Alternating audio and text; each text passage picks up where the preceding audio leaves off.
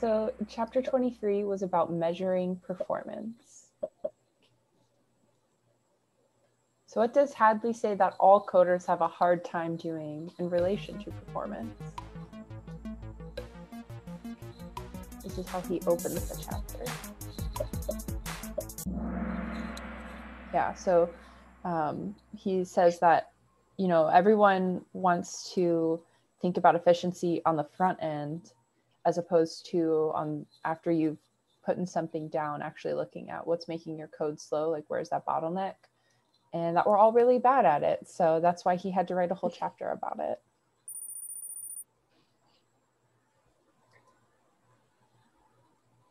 So what is profiling your code?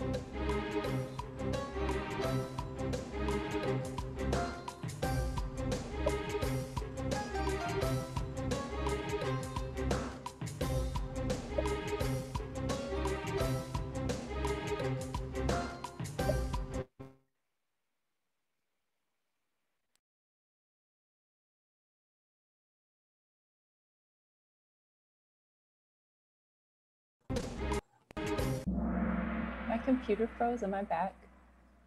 Mm-hmm. Okay, thank you. Yeah, so Hadley talks about this at kind of the meta level as it's profiling is specifically going line by line with realistic inputs to identify what the bottlenecks are, as opposed to just going function by function, because functions often call other functions. Man, T-Bone's got a wild lead out here. Measuring performance focuses on micro benchmarks according to this chapter. True or false?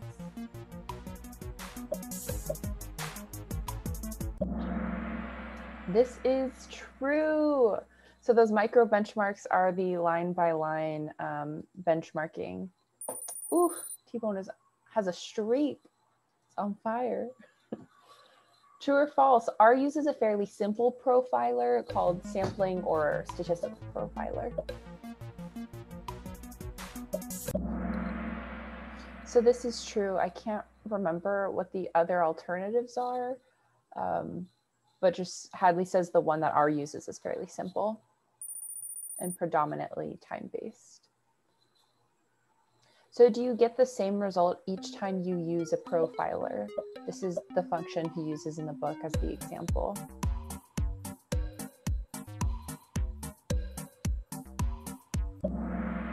Right, so everyone got this, no. And this is because you can have slightly different time, different things happening at different times in your code, depending on what your computer is doing. So theoretically, what does this pause, using the same function, what does this pause function return after 0.01 seconds?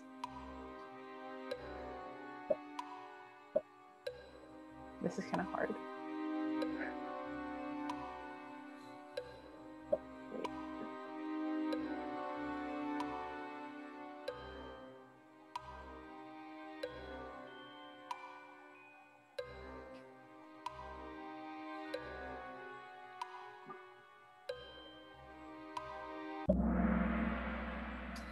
Yeah, so here, let's show the media. So after 0.01 seconds, if you are profiling this code, the only function that would have been called is the F function. So you pause for 0.01 seconds, and then after that pause is when you call G, and then after that is when you call H. So because you have this pause, only F would be returned.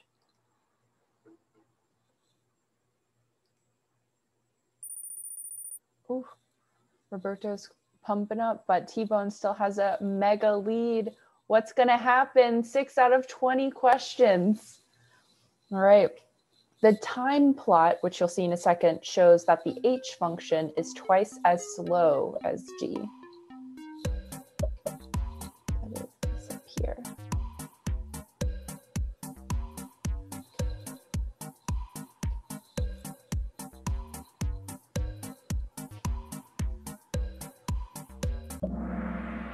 Okay, everybody got this. So yeah, it's not twice as slow. has, oops, more time, but that's because it's called twice. No movement in our scoreboard. So the flame graph on the bottom shows the order of the calls.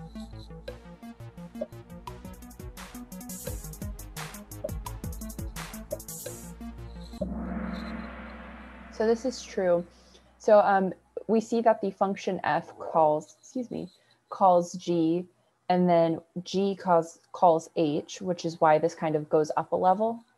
And then the f function calls h as well. And then the pause is part of all of that, which is why it sort of stacks and adds the pause. Also, fun fact, this is called a flame graph. I've never heard that before.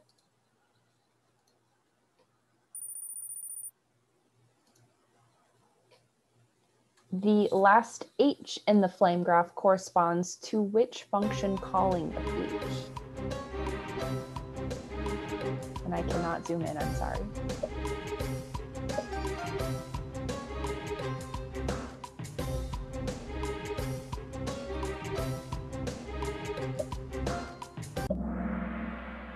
Okay, so let's look at this again.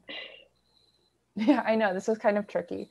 So H is called as part of G, and all of this is called as part of F. So if you look at this plot, it's sort of this bar is all of F, and then this bar is all of G. And so this H that's stacked on top of this G function is the H that's called within the G function. And then this H function is only stacked on top of our F function, which indicates that it is this F function.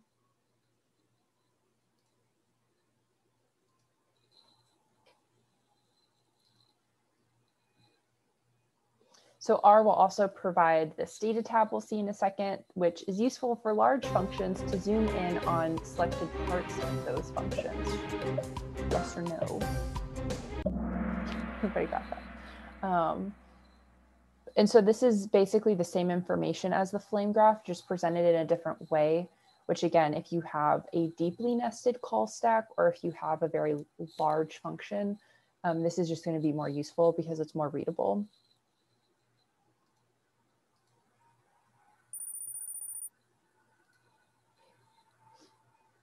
So our garbage collector in R is a good indicator that our code is not efficient. And here's this example from the book.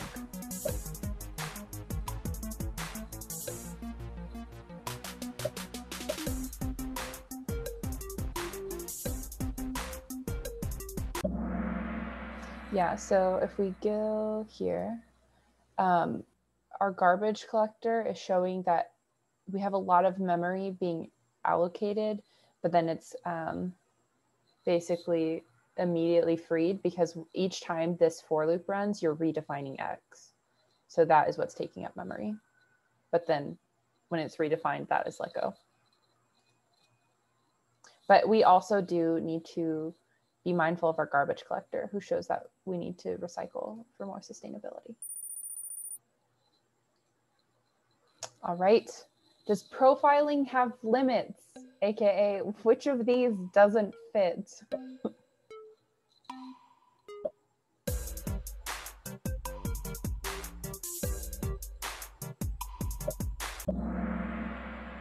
Yeah, so this, to me, this wasn't necessarily as straightforward,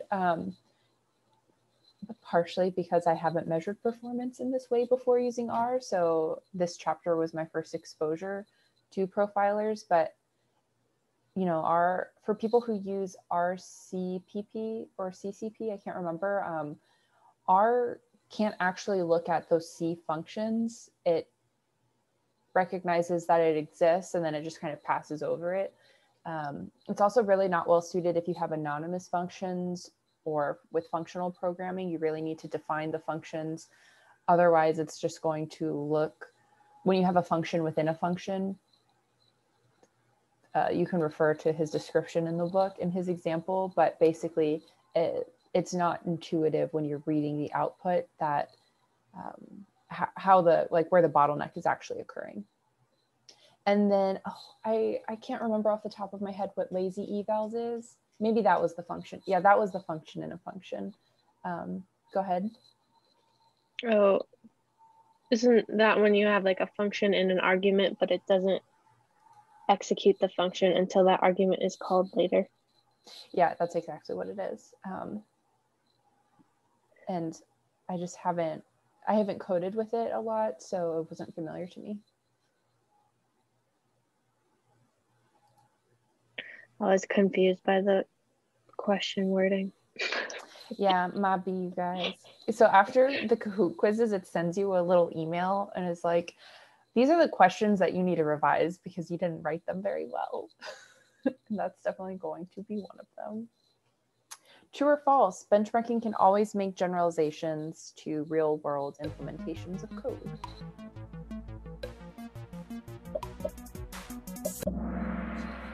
Yeah, so this is false. I mean, you could definitely make the arguments that it's true. Hadley throws this flag of caution several times, which is that micro benchmarking is just that. It's a micro benchmark. So if you're trying to look at it on a macro level, you can't, it's not like one step to make those generalizations. You have to be really mindful about how you're generalizing. And if you're not mindful, you can come to some faulty conclusions. Like that things matter when they maybe don't matter as much. So it's tricky. There's some movement in our scoreboard. 13 out of 20 questions done. What's going to happen in this last chunk? All right. Hadley likes the bench package for micro benchmarking because it can compare time differences on the tiny scale.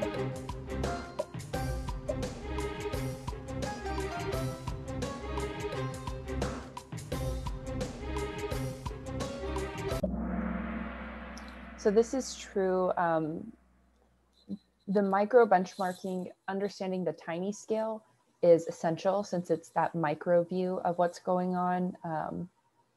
But when you're thinking about sort of practical scale up, this is something Hadley talks about too. Like, how often are you calling a function? Does a couple nanoseconds of a difference matter for that scale up or not? And that goes back to those generalizations that you make for whether or not that they're mindful. All right, so here's a micro benchmark that is testing two functions executing the same math. The answer is yes. I just wanted us to be able to take a second to look at this before we have questions about it, because Kahoot doesn't give me that option. Good job, everyone. Okay, so we define this variable x, and then we benchmark the square root of x, and then this other way to do the square root of x. And benchmark returns this tibble that tells us the minimum time, the median amount of time, how many iterations per second, how much memory is allocated, and the garbage collector. And now we will have some questions. Is everyone ready for some questions about this? Okay. T-Bone has an answer streak on fire. All right.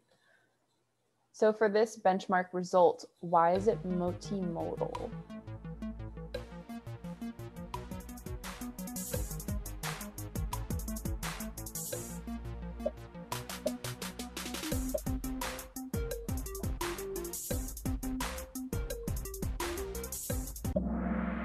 Yeah, so this was kind of tricky.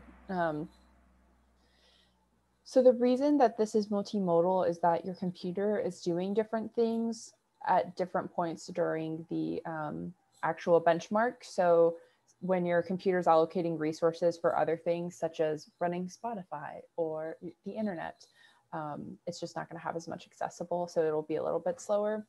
And so Hadley just points out, pay attention to your units. So this is a log scale on our axis down here. And then also don't be surprised when you see these multimodal responses, because this is just expected when you're looking at such a small scale of a difference.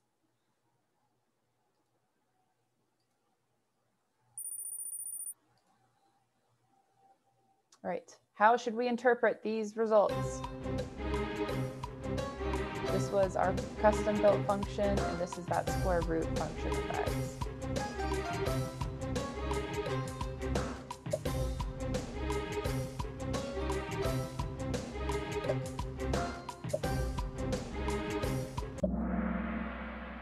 Yeah, so if we look at these units, these are nanoseconds, which is a billionth of a second, question mark. But Hadley talks about, you know, when you're trying to make these inferences on which to use, I mean, yeah, it's easy enough to just change it to square root of x, but ultimately this difference is pretty insignificant depending on how many times you're calling the function.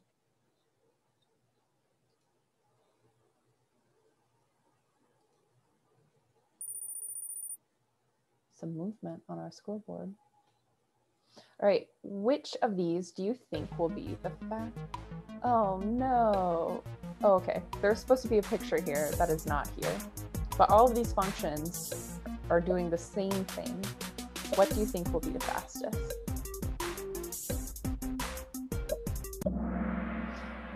So we think that square root of x will be the fastest. And I'm going to switch over to R. I might have to reshare my screen. Can you see the R window, or is it you still? Okay, let me stop my share and reshare. And my cat is now on my lap. Okay, Zoom froze, so I can't unshare and reshare my screen, but there is a graph that you can do. And Hadley has the code in his little book, and you can compare all four of these. Basically, if you don't use the built-in square root function, the other three options all take about the same amount of time, but the square root function is a couple nanoseconds faster. Oops.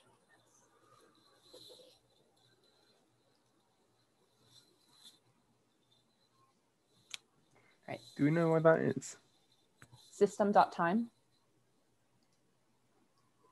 I can share. I had the code on my thing already. If you want to see it. Except I only have it in this like little can you see the pop out? Let me just share this. Here's all of them. This is square root of x.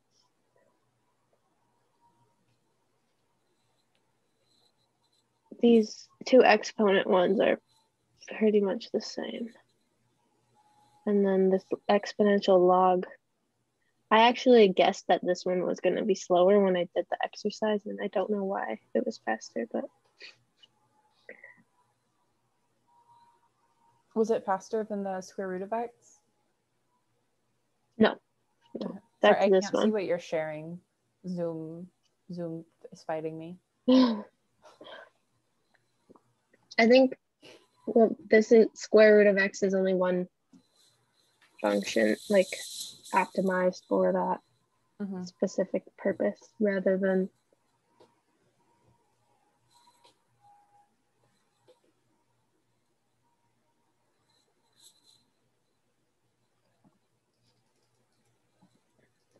So I think I'm going to try leaving the meeting and coming back in if everyone's okay with that.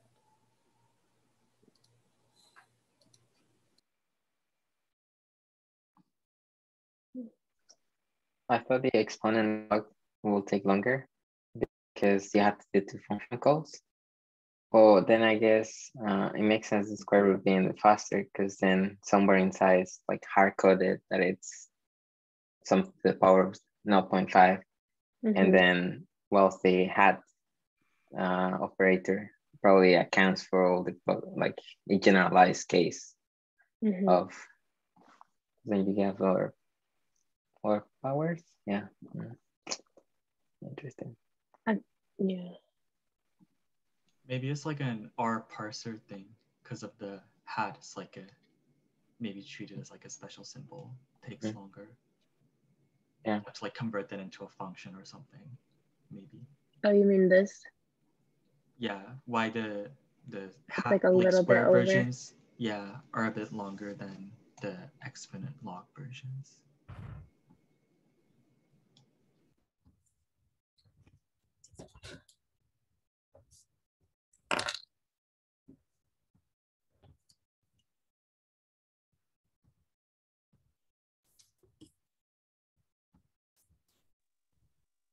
Hey guys, I had to join back from my phone. Zoom and Slack crashed, so I could no longer access the Zoom link. I think there's one question left on our Kahoot. If you guys want to, I'll just point my phone camera at my computer screen for the Kahoot. Okay. It'll be very fun, very interesting. Okay. Also, I don't know if you guys saw this question, but the system time in R is something Hadley talks about as an alternative to benchmark. And it's basically equivalent to what you would get running time function in Bash.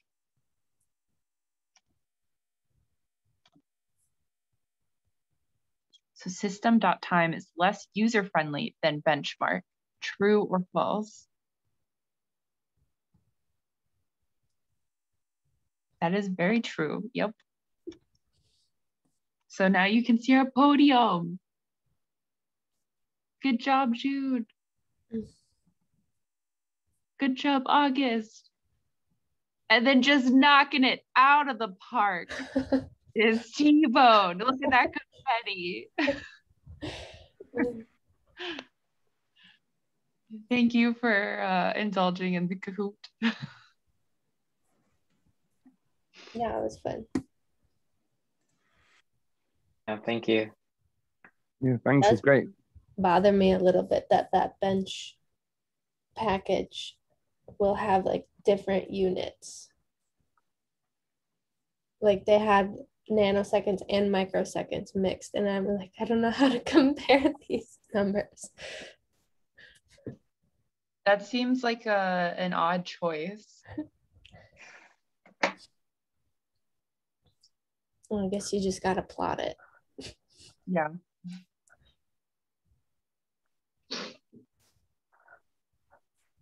Oh, yeah. It's not good, is it?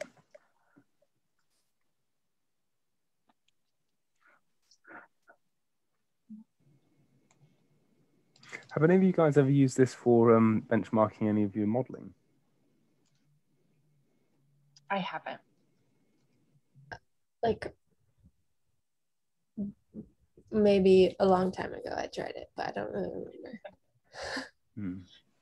I was asked the other day about a system that I'm working on at the moment and trying to benchmark it, and just thinking, you know, can you kind of like create a table, of the bench of the performance, and then compare that with several other ones in like a cross-validation kind of way.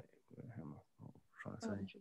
But basically, you know, if you do a model system and you like were to do a time series kind of forecast with, say, recurrent neural net or with REMA or something like that, you know, you want to some extent, when you're making a business case, connect the time part with the actual forecasting accuracy, because then you can offset the accuracy increase or decrease compared to the time it takes, because when you start scaling up, it starts throwing it in huge amounts of time. So you want to know how much, for instance, if you change to TensorFlow or something, or to H2O, how long that's going to take in comparison. Yeah, I've seen people in machine learning in papers like report the compute time, but I always feel it's misleading on some that have a lot of tuning, and like there's sometimes a lot of time you spend, like for a neural network, for example, just like picking the architecture, and even if it runs really fast.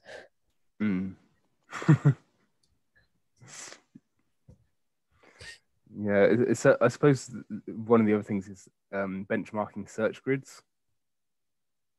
So because that's a really big problem. So you need to, so if you're doing, many models, how are you going to benchmark lots of different search grids? Because there's kind of that racing strategy, isn't there? To there's different ways to do search grid, and then there's racing strategies with different kind of modeling versions as well. So then you have to do benchmarking. I was just thinking of a workflow, kind of how you would do benchmarking for the modeling version technique, and then also for the grid search, or like, how do you go about doing that? Anyway, never mind. Yeah. It seems like you'd have to like really break it down. What does he say?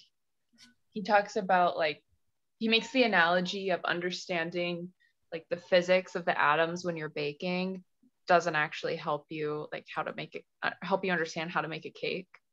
So I imagine if you're trying to compare across different kinds of models, you'd want to do like a macro benchmarking, if that's a thing, after maybe doing some micro benchmarking. But yeah, zero experience, so making up what I'm saying. No, the logic's good. That's typically speaking what I was thinking about in general. Is just it is actually genuinely quite a big problem when you go to industrial level, or I presume it goes the same for a lot of other systems as well. But when you start going into high levels in terms of the number of models you're building, the time really becomes a massive factor. Of course, if you're doing something like genetic modeling, then the same thing starts to apply, because you could be taking up, say, the university's computing systems for like days. And that's when you start getting into conflicts between departments, which nobody wants. Right. Yeah, I will say I have done some not formal micro benchmarking, but to use the cluster computer, like you have to wait there's limits on how long like you can run something. So you have to like know, or else your job will get killed. That sounds a bit unfair. It's a scoring system, actually. I call it, because I used to work back in my previous university as like in the department giving support to users. So how do you run your job on the cluster? And I used to tell them, like, imagine it's like a massive Tetris, and your job or the resources you are requesting is times the computation resources, like CPUs. So CPUs times the limit time that you're requesting. Because then some people will abuse of it, because then we'll say, well, I want to run for 2 weeks, because I think that was the maximum we allow them to. And so they will say 2 weeks and then 100 CPUs, because then we have a massive cluster, so they could request insane amount of resources. Yeah. And they will waste them, because then the thing is, once you allocate those resources, they're locked, like no one can use them. So people will sit there like running, because then they have this R code and they will think it will run in parallel, because it's like H2. I think it does some parallelization for you. You don't have to manually do it. But then they will do it and not properly. And so they will be using 1 CPU when they request like 100. And so that's why there's limits. But yeah. And we tell them, like, you should do like a benchmark of your stuff like locally, and then estimate how long will it take to run the entire simulation. Because for me, that's the useful part of doing benchmarking, like micro benchmarking. You get a sort of idea how long will it take with subset, and then from that subset you say, okay, my final subset is 20 times bigger.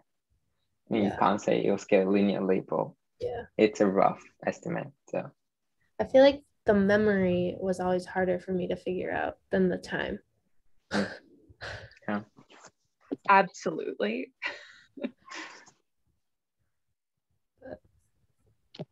It's good to see that R has this built-in function that kind of tracks both. Like I've done a lot of benchmarking with the bash, so like the system.time in R, which is the time in bash, and it doesn't inherently give you units, so you have to make sure what the units you're assuming are the accurate units what it's measuring. And then you have to explicitly ask it for the memory calculation. Otherwise, it just gives you time.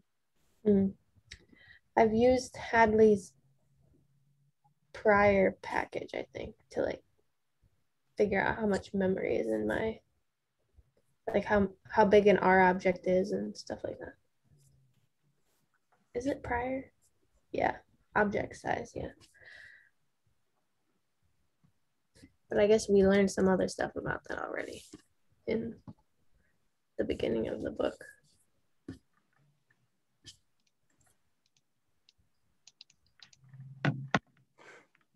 The next chapter is going to be quite interesting then, because that's all about actually improving efficiency, isn't it?